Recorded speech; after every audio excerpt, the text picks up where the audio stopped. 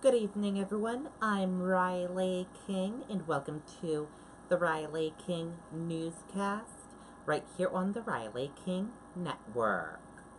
Let's begin. First up, Salem police. Suspect robbed convenience store armed with needle.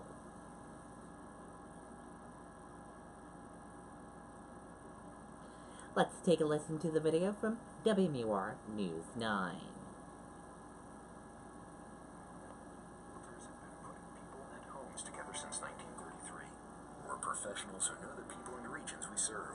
From the North Country to the Lakes region, the Monadnock region, the cities, and the seacoast, New Hampshire's realtors open doors and open hearts. We've been there for those who have made it, and we'll be there for those who are ready.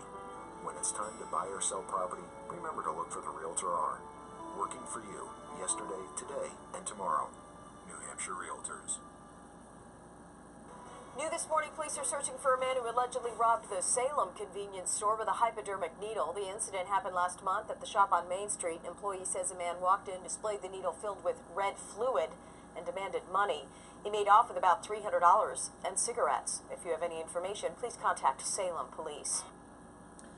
Okay, and there you go on that video and that report.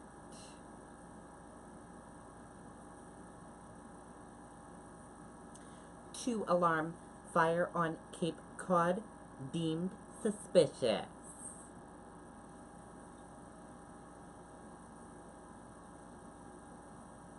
Authorities are investigating a possible arson fire that occurred early Saturday morning on Cape Cod. Yarmouth Fire Department received a call around 4:20 a.m.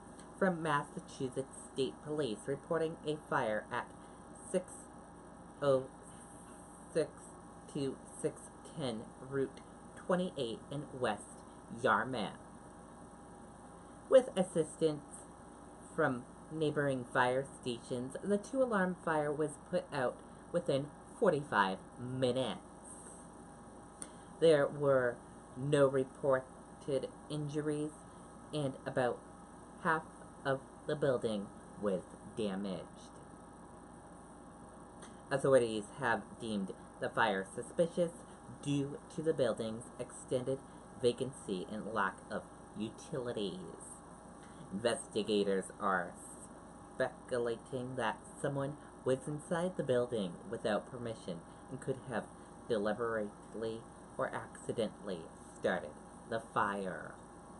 Authorities are encouraging anyone with information to call the arson hotline at 1-800-682-9229 or the Yarmouth Police Department. A reward of up to $5,000 is included.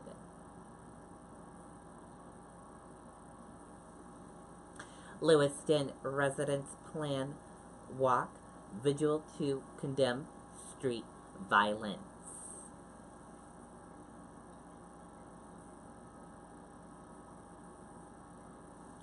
A group of Lewiston residents is organizing a walk and vigil Sunday aimed at curbing raising violence and racial tension in the downtown. The group Lewiston United for Peace and Hope Initiative will gather at 6:45 p.m.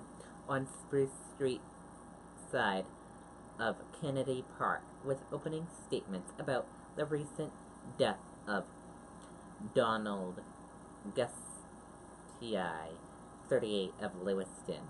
Gustii died last month, several days after he suffered head injuries in a brawl with a group of teens. After the remarks, the group will walk to the corner of Walnut and Horton Streets, where police have investigated reports of gunfire. The walk will end at Rancourt's coin-operated laundromat at 52 Seba Street to remember Kim Doobie, who was stabbed to death outside the business on July 15th in front of her 11-year-old twin sons. Melissa Dunn, one of the organizers of Sunday's event, said the walk is a call to action against violence and racism.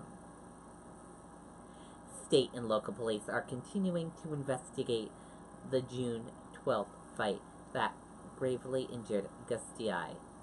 A state police spokesman said Thursday that detectives have interviewed more than 100 people and reviewed surveillance photos as part of their investigation. Albert Flick, who spent 20 years for the 1979 murder of his wife, was arrested minutes after Doobie was stabbed. He has been charged with murder and is being held at the Androscoggin County Jail in Auburn. Doobie's friends say that Flick was stalking her.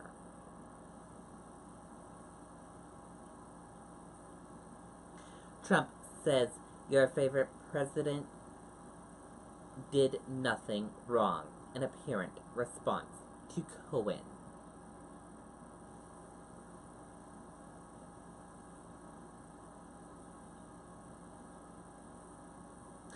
In a tweet describing himself as your favorite president, Donald Trump fired back at claims his former private attorney secretary secretly recorded a phone call in which they allegedly discussed hush money paid to former Playboy model.